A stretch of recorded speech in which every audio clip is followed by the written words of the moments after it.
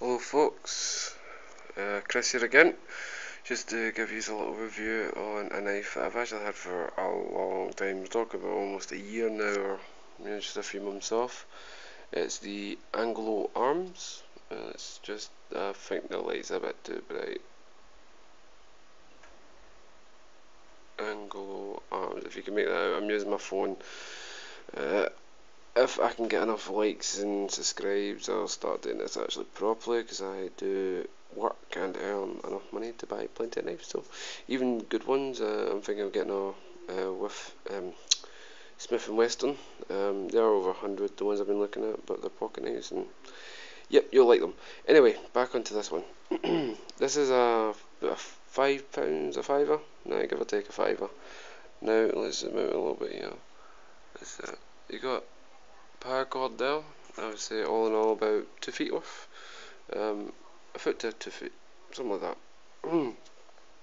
It comes with serrations on the top other side of the blade, the non-sharpened bit. The serrations I would say are, well, I mean, let's just look. I'm leaning quite hard on my finger there, and as you can see, there's not. Yeah, exactly. You know, yeah. I don't even think you can sharpen them because I've tried to. Not very successfully, let's just put it that way. But anyway, onto the knife itself. I would have to say the camouflage is actually quite nice. Yeah, I would say it's not too bad. I've seen a lot worse on dearer knives, so for a fiver, you get what you pay for. Yeah. Now, I would also say when it came out of the box, I can't remember how sharp it was. I do remember using a cracking sharpener on it to bring out a really good razor edge. Don't get me wrong, these type of knives don't hold an edge for too long. Remember this. So, yeah, they don't hold the edge too well. But I would definitely say after sharpened, yeah, it's definitely. I mean, any metal is. I don't know if it's 420 or 440 stainless steel. Probably the description for it, but I've not bothered my back end to look. Also, I would say piercing ability is highly good. Yeah, I'd definitely rate that about a 4 out of 5. Maybe even, yeah, about a 4 out of 5. It's quite a good point on it actually. Obviously, I mean, as soon as you go to put it into anything, you've got this to contend with, the ridges being at the top. There is one that comes with no ridges, no serration, sorry, ridges, what am I talking about? Ridges, serrations, but I got this one off my missus about a year and a bit ago for my birthday. It was one of the birthday gifts amongst a few others knives that I got. But yeah, I would say it's okay. Yeah, quite good.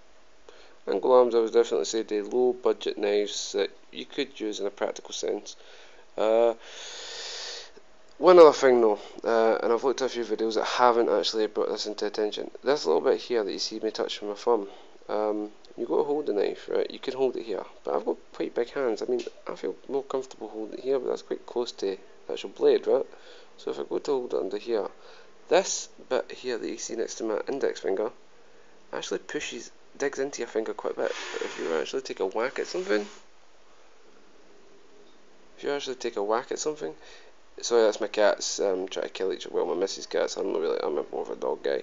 That could actually cause damage if you hit yourself hard enough. I wouldn't say break the finger or anything daft like that, but maybe even cut.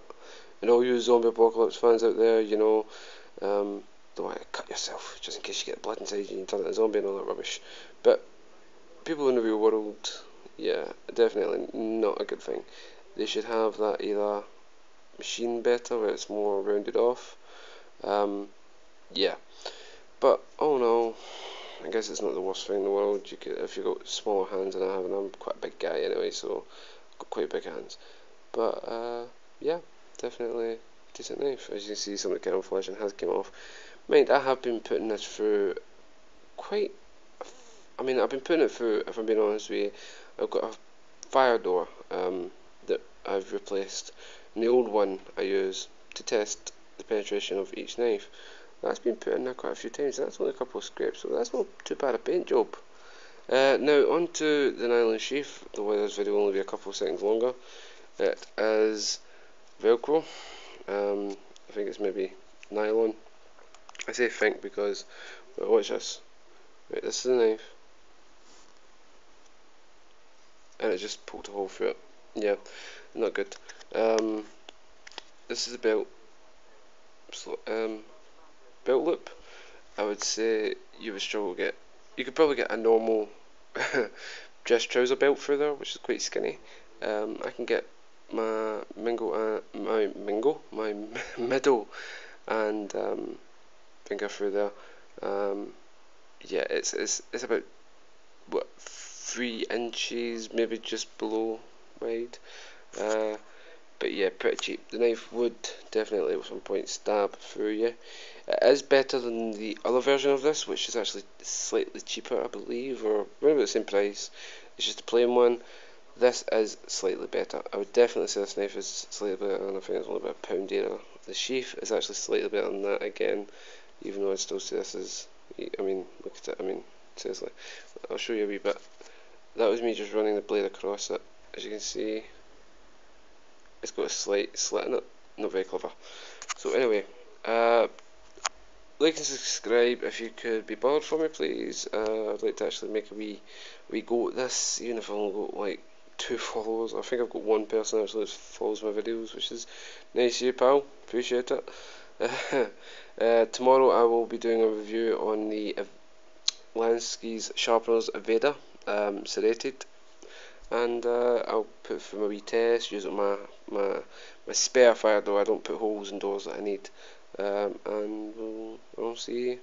Talk to you soon. Right, bye.